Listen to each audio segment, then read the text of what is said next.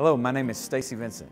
I'm the Assistant Professor of Agricultural Education at the University of Kentucky and the Superintendent of the Agricultural Issues Career Development Event.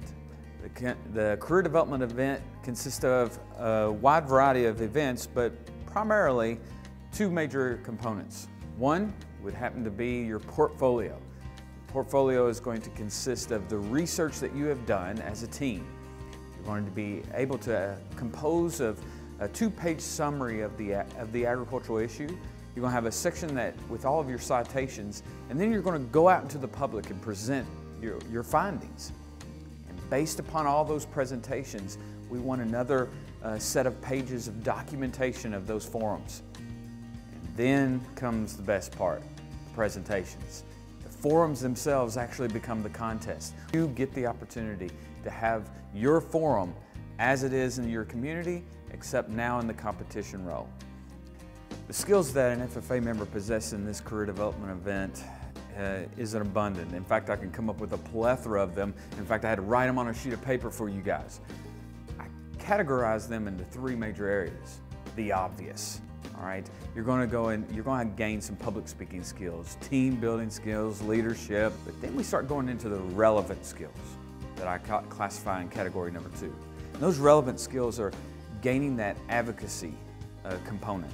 Being able to, what I notice among our FFA members is that they take on this skill set and this act of selflessness, which is amazing.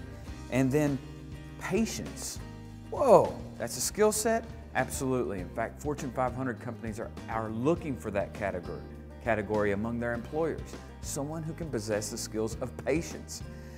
And then acceptance. You have to be willing to accept that people on your team think differently than you. They look at things from a different side, and you have to be willing to accept what they're going with.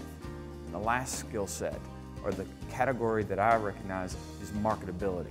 What makes you a marketable individual? And from our component, those skill sets are, you're very global minded. These interpretation skills, being able to take the law and be able to understand it just as much as anyone else in your state. In fact, as a former high school ag teacher, I would tell my students, you guys know this issue better than anyone else in our state. That is a very, very big responsibility. But it's because you interpret all sides of the issue. And last but not least, these rationalization skills, that you're able to rationalize the difference between fact and fiction. There's no time to just say, well, that's what mama said.